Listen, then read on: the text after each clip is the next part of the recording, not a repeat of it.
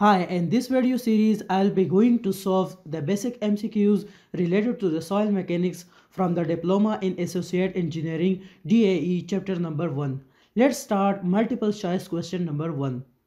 In question number 1, size of the gravel defined in mm is option A is 4.75 mm to 76.2 mm, option B is 0.2 mm to 4.75 mm, option C is 0.002 mm to 0.2 mm, option D is 76.2 mm to 102.5 mm.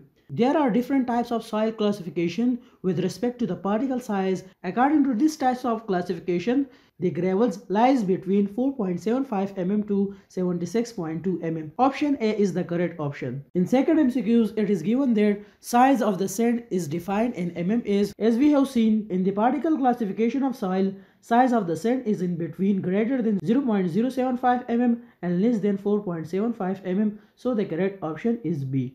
In MCQs number 3, it is given that void ratio E is determined in soil sample by volume of void divided by total volume. Option B is volume of voids divided by volume of soil solid. Option C is total volume minus volume of soil solid.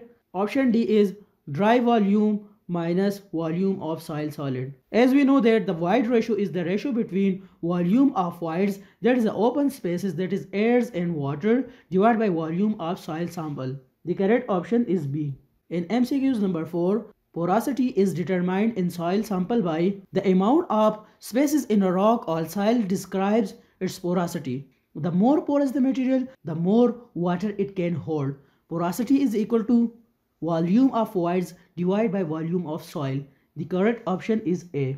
In MCQs number 5, relation between void ratio and porosity is expressed as we know that porosity is equal to volume of voids divided by volume of soil sample. Total volume is equal to volume of soil plus volume of voids. By putting the value of total volume in this equation, we will get volume of void divided by volume of soil solid plus volume of void. Divide the numerator and denominator by Vs. We will get porosity is equal to void ratio divided by 1 plus void ratio. Rearrange this equation, we will get porosity divided by 1 minus porosity. Correct option is A. In MCQs number 6, the relationship between porosity and void ratio is expressed as we have already derived the relation of void ratio and porosity. The correct option is D. In MCQs number 7, degree of saturation is expressed as the degree of saturation is the volume of water to the volume of voids. The correct option is C. In MCQs number 8, dry density is expressed by dry density is the ratio of weight of one dry soil per unit volume.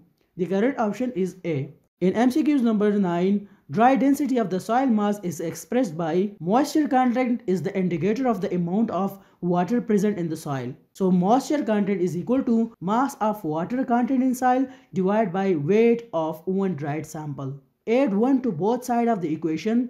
1 plus m is equal to weight of water divided by dry weight of soil plus 1. Take WD as a LCM of right side, we will get 1 plus m is equal to weight of water plus dry weight of soil divided by dry weight of soil. As we know that dry density is equal to dry weight divided by volume.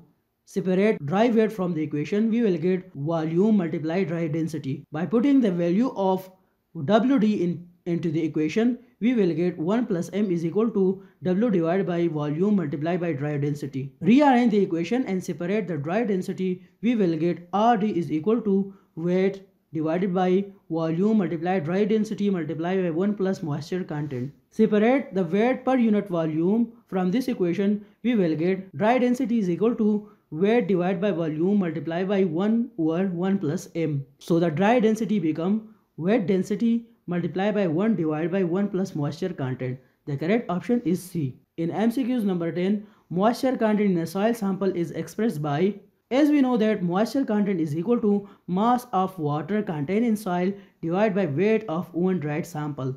The correct option is A.